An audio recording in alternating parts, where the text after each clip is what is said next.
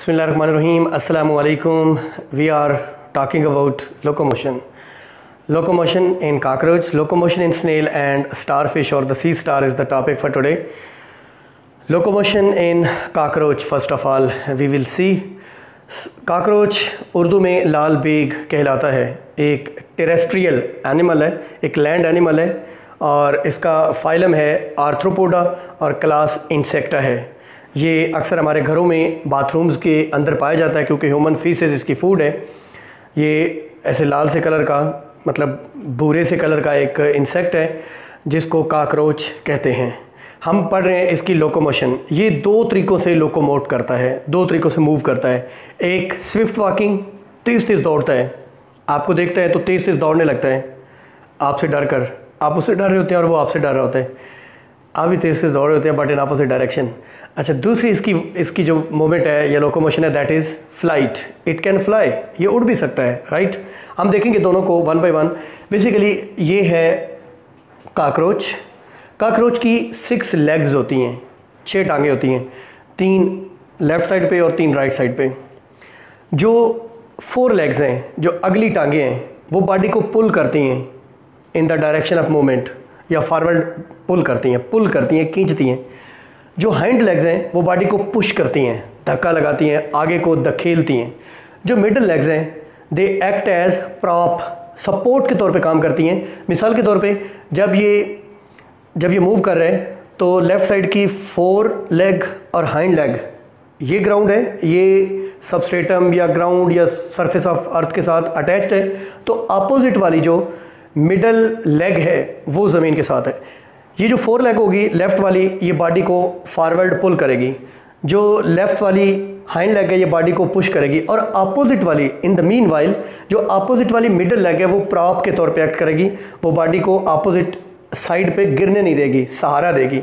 Same होगा जब right side वाली 4 लेग और हाइंड लेग ज़मीन के साथ टच हो रही होगी, सबस्ट्रेटम के साथ टच हो रही होंगी, तो अपोजिट वाली जो मिडल लेग है वो प्रॉप के तौर पे एक्ट करेगी। तो ये जो 4 लेग है ये बॉडी को पुल फॉरवर्ड करेगी, ये जो हाइंड लेग है ये बॉडी को पुश फॉरवर्ड करेगी। तो इस तरीके से ये बड़ा फास्ट स्विफ्ट वॉक करता है, बड़ा तेज़ चलता है, राइट। आपको देख के भागना शुरू कर देगा बड़ी तेज़ी के साथ, तो इसको कहते हैं स्विफ्ट वॉकिंग यानी फास्ट वॉकिंग, तेज़ चलना, राइट। दूसरी इसकी होती है फ्लाइट। अब इसमें ना 2 तरह के विंग्स हैं, एक इंटीरियर विंग्स और एक पोस्टीरियर विंग्स।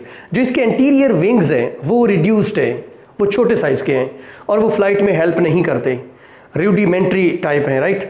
जो पोस्टीरियर विंग्स हैं वो दोनों फ्लाइट में हेल्प करते हैं। इसके जो पोस्टीरियर विंग्स हैं वो जब बीट करते हैं, वो जब फड़फड़ाते हैं तो वो बॉडी वेट को सपोर्ट कर सकते हैं और जो कॉकरोच है वो एयर में से ड्राइव थ्रू कर सकता है, एयर में से फ्लाई थ्रू कर सकता है, राइट। यानी the posterior pair of wings which are functional, they beat and they can support the body weight in the air and animal can drive through the air. This is how locomotion takes place in cockroach. अब हम देखेंगे locomotion in snail. snail हूँ यानी land snail, we are talking about land snail, terrestrial snails. ये भी land animals हैं लेकिन ये बिलोंग करते हैं phylum Mollusca soft bodied animals को कहा जाता है। चूँकि ये सॉफ्ट बॉडीड है इसलिए इनकी बॉडी के बाहर एक हार्ड शेल होता है कैल्शियम कार्बोनेट का बना हुआ। तो ये स्नेल है, ground snail which is also called as garden snail.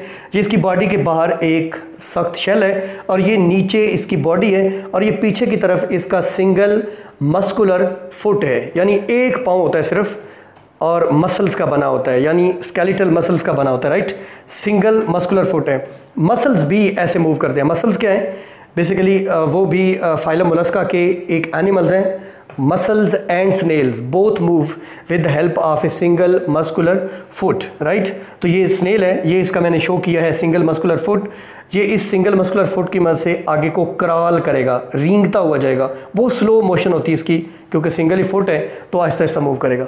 Next है लोकोमोशन इन स्टारफिश, जिनको सी स्टार्स भी कहते हैं।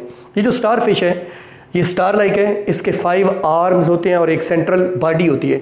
स्टारफिश फाइलम इकाइनोडर्मेटा से बिलोंग करती है और मैरीन एनिमल है, राइट। तो इसकी ये जो सेंट्रल इसका पार्ट है, यहाँ पे एक सर्कुलर कैनाल है जिसको सेंट्रल कैनाल कहते हैं। This is the central canal. इस सेंट्रल कैनाल के निचली साइड पे यानी वेंट्रल साइड पे माउथ प्रेजेंट होता है, जहाँ से ये बॉडी के अंदर मैरीन वाटर को फिल अप करती है। ये सर्कुलर कैनाल या सेंट्रल कैनाल से रेडियल कैनाल्स जो रेडिएट हो रही हैं इनटू ईच आर्म, जो हर आर्म के अंदर एक एक कैनाल जा रही है, उसको बोलते हैं रेडियल कैनाल। रेडियल कैनाल से दोनों तरफ छोटे छोटे ट्यूब फीट, ये ट्यूब फुट जो है वो रेडिएट हो रहे हैं। लेटरल कैनाल्स इनको कहते हैं। ये देखें, ये लेटरल कैनाल है और लेटरल कैनाल के ऊपर लगे हुए हैं ट्यूब फुट, जिनको सक्शन कप भी कहते हैं। ये ऊपर वाला जो इसका हिस्सा है, ये बेसिकली ये सक्शन कप है पूरा, ये ट्यूब फुट है पूरा, ठीक है। इसके निचले हिस्से को पोडियम और ऊपर वाले इस फूले हुए हिस्से को एम्पूला कहते हैं, राइट।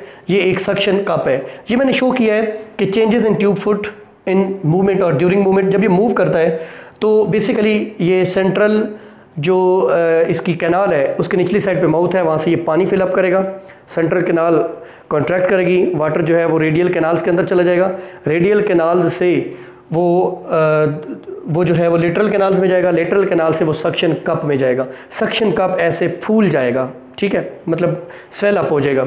और जब वो स्वेल अप होगा तो वो सबस्ट्रेटम या सरफेस ऑफ लैंड के साथ या किसी भी हार्ड सरफेस के साथ अटैच होगा, वो सक कर लेगा उसके साथ। जब वो सक कर लेगा तो फिर उसको फॉरवर्ड मूव करने में हेल्प मिलेगी। ये तो है जब ये किसी सख्त चीज़ के साथ अटैच होती है, स्टारफिश या साहिल के ऊपर, पानी से बाहर सैंड के ऊपर आ जाती है, तो उस वक्त ये इस तरीके से इसके जो 3 आर्म्स हैं वो इसको फॉरवर्ड पुल कर रहे होते हैं और 2 जो आर्म्स हैं वो इसको फॉरवर्ड पुश कर रहे होते हैं। जब ये सख्त सरफेस के साथ, हार्ड सरफेस के साथ अटैच होती है या साहिल के ऊपर, सैंड के ऊपर आ जाती, तब जब ये मैरीन वाटर के अंदर है तो इसके ये 5 आर्म्स इसको स्विमिंग में हेल्प करते हैं, यानी ये इनकी मदद से स्विम भी करती है। खासी बड़ी होती है, इसका साइज़ 1 फीट या इससे कम भी हो सकते हैं, तो ये स्विम करती है पानी के अंदर। This is how locomotion takes place in cockroach, in snail as well as in starfish. This is all about this topic.